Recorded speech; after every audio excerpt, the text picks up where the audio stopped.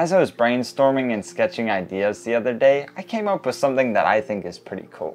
And as you'll see here, I already have a good bit of it done. Let's take a closer look. On the sides here, you'll notice that I have some mirrors. These are actually really easy to incorporate into builds and can be cut exactly the same as glass. I scored them with a cutting wheel and snapped them along the edge of my workbench. After that, I sanded down the edges so they weren't sharp. I rinsed everything down to remove debris, which left me with two identical mirrors. The reason I selected mirrors for this build is that I felt that they could further help set it apart. Moving up, you'll see a glass cylinder that's already partially scaped with some materials. Now what this is a candle holder that's open on both sides. When I came across it, I knew it would be perfect for this build. Anyway, prior to how you see it now, I had to account for it on the mirrors. To do so, I created these guides. They're pieces of PVC board that I traced the outline of the cylinders on.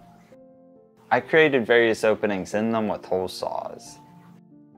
Once they are made, I taped the guides over the mirrors so they could hold water. As I've explained before, the water keeps the drill bit from overheating as you work through the material. After all of that, I could secure one side of the cylinder to the mirror, as you'll see here. I applied a bead of silicone along the edge.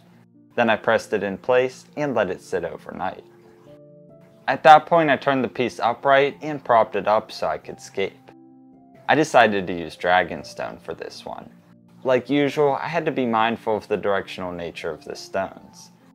As I placed them in this dummy scape, I kept them all going in the horizontal direction to get a sense of how I wanted to design the layout. Once I had an idea of what I wanted, I removed the pieces and secured them one by one with silicone. I put a dab on each stone and locked them along the mirror in a cohesive structure. Then I moved over to the open side and repeated the process.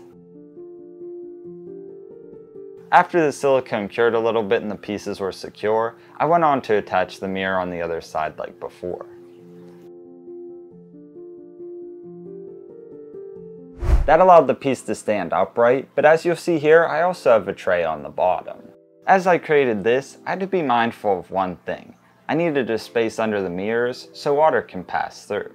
To do this, I simply attached PVC spacers where the corners of the mirrors go.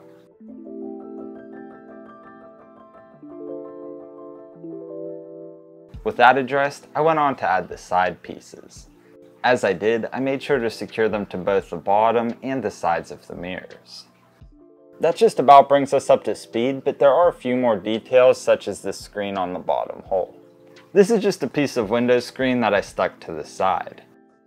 Around this area, I also built an overflow box with 3 smaller pieces of glass. More on that later. Lastly, I attached pieces of glass to the front and back to build up the structure a little more. I had this all taped up while the silicone cured.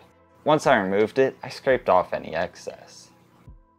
And that brings us back to where we started. Now the way this is all going to work is I'll have a pump over in this area that will send water up and through this little opening here into the cylinder. The water is going to pass through this area where it will then overflow through the screen covered hole over here. That's why I built up that overflow box around this area. After the water flows down through here, it will pass under the pieces of glass back to the pump and the cycle will continue. Another detail worth pointing out is this hole here. Now I created that so I can easily finish scaping the system as well as maintain it when needed. As is though, none of this looks very nice. Luckily I planned for that ahead and it's an easy fix. I'll cover all of this with expanded PVC board. I like this because it's easy to cut with the utility blade and it's fairly inexpensive.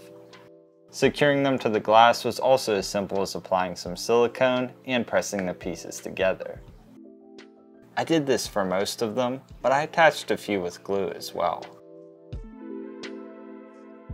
This will be an all-in-one system, so I'll include this LED aquarium light as I construct the facade. I made a channel near the top that you can see here, so it nestles perfectly above the tube. I concealed all of this with another board which I glued down. I'll cover this section in the middle as well, but before I do, I'll fill it with bags of lava rock. Leaving this empty would have been fine, but in theory, this extra surface area should help create a more stable environment. I left it all to dry after this. It looks a little better now, but since I made it with multiple pieces of material, there are inconsistencies. To address this, I mixed up some Bondo. I smeared this on to blend everything together and hide the seams. I had to go back and clean it up with an orbital sander. The result doesn't look much better than before, but that's alright. The entire reason I needed this even surface was to ensure this oak veneer will sit flush on the outside. This is another material that can simply be cut using a utility blade. The PVC board will act as a great substrate to attach this with rubber cement. I applied it to both surfaces and let it dry. Once it did, the pieces adhered on contact, providing a strong hold. I went around and covered all of the surfaces, which resulted in this. I think it looks pretty cool as it is, but there are some inconsistencies. You'll see a little bit around the viewing panel here, and around the doors on the sides. As you saw during the construction of this, I cut out all the pieces individually. Now what I should have done was cut the doors out after I attached this onto the outside, but you live and learn. Regardless, that should be an easy thing to fix. Basically, I just went around with various pieces of oak board and glued them in ways that conceal the edges of the veneer. Like I said, the primary things I need to address were around the viewing space and the doors. So I did exactly that. I also trimmed a few other areas, including the edges between the mirrors. The result after this made things appear more finished. I went and stained everything with a dark color.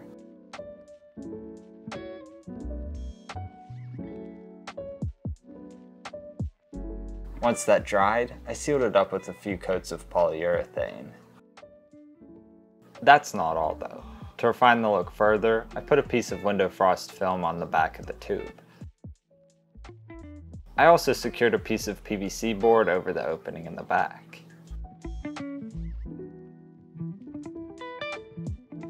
I cleaned up the glass real quick, and here we are after all of that. I don't know about you, but I really like how it's turning out, but I still have some more work to do. I should probably start out by addressing the pump. I put the pump's tube into the left opening, filled it up, and let it rip. To my surprise, the flow looked great without any adjustments. Here you can get a look at how the overflow works as well. Let's finalize the design. I placed a few additional stones first to make it easier to build up the land. For that, I don't need much more than gravel and spoons. I keep these in my toolbox specifically for scenarios like this. While adding them, I moved them around with a wire as needed. As I'm sure you could tell, the right side was easy enough. To reach to the other side though was a little more complicated. I used a spoon taped to a wire for this area. I'll use sphagnum moss to build up more height. This will also wick water onto the land, which creates a great growing surface for plants. As I did all of this, I made sure to leave most of the rocks exposed. I wanted them to be a prominent feature within the design. With all of that covered, I can move to the plants. The most prolific of the bunch will be this awesome thread moss. This will readily grow on stones in wet environments, so it's perfect for this build. As always, I absolutely love how it brings everything together. Honestly, I think this alone would work, but I want even more plants. Anubis nana petite seemed like an obvious choice. I placed them around the edges of the water feature to soften the transition into the land. I thought that adding a single Cryptanthus nubicola would help improve the sense of scale. A few tufts of live sphagnum moss added even more texture. You know how it goes by now. We can't go on without adding some Ficus pumila chrysophilia. Zooming out, I really like how it all came together. I just need to add sand in the middle area to cover the bottom. I sloped it up toward the sides while adding as little as possible. Then I topped all of this off with a few pieces of duckweed. I'll have to keep an eye on it though to ensure it doesn't take over. We're just about done here other than a few minor details. First, I put a fine filter sponge in the overflow to trap debris. I can easily clean this as needed. I also covered the opening into the system with a coarse filter sponge. I'll have to come up with something cleaner later on, but this works for now. I wanted something that would still allow for air exchange, but sealed off from gnats and other bugs that may try to take up residence. Lastly, I added little knobs to the doors to make them easier to remove. The doors themselves fit fairly snug, so no additional hardware is needed.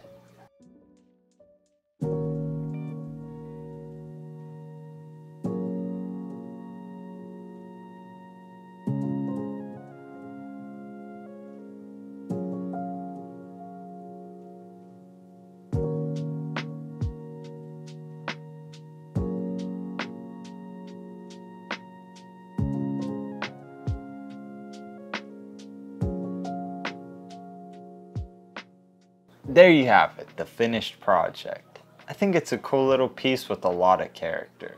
My idea behind this was to have a mini all-in-one system that's elevated in a custom-built frame, floating if you will. That said, I wish I would have moved it further down to make that more apparent.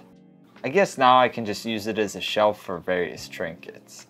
The interior, on the other hand, turned out exactly how I imagined. I wanted to include an arch and a lot of texture to give off a marshy type of vibe.